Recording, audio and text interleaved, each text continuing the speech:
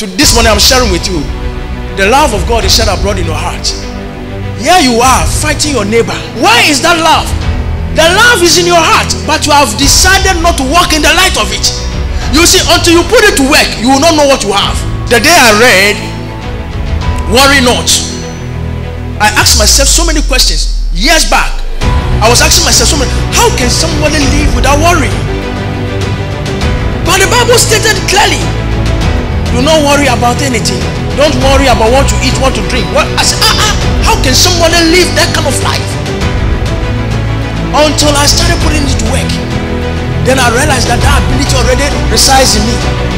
So I knew now I can live without worry. So the word of God you don't put to work will not manifest in you. Listen to me. As I told you earlier, the word of God reveals you. The word is just like a manual describing the new creation in Christ, who he is. So when the Bible says worry not, it knows that the ability is already in you. All you need to do is to key into it. The love of God is already shed abroad in your heart. All you need to do is to key into it. Decide, make up your mind that this is how God loves to pray it, and I'm going to walk in the light of it.